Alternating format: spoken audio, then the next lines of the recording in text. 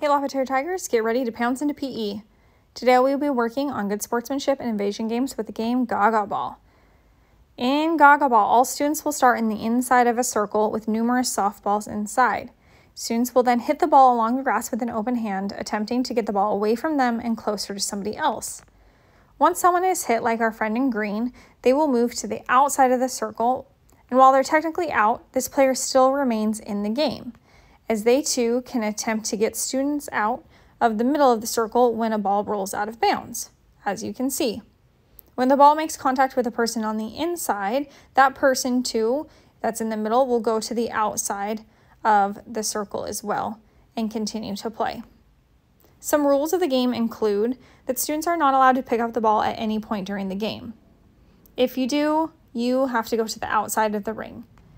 However, you are allowed to hit and move the ball along the grass with an open hand instead. So make sure that you're doing this during the game.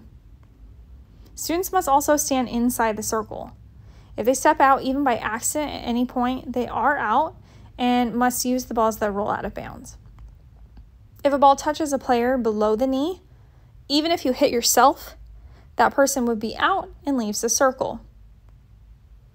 But if a player hits somebody above the knee, contact with the ball doesn't count, and both players are still in and the play continues.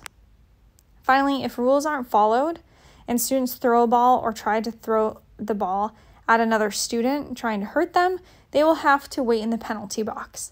Third grade will wait 3 minutes, fourth grade will wait 4, and so on.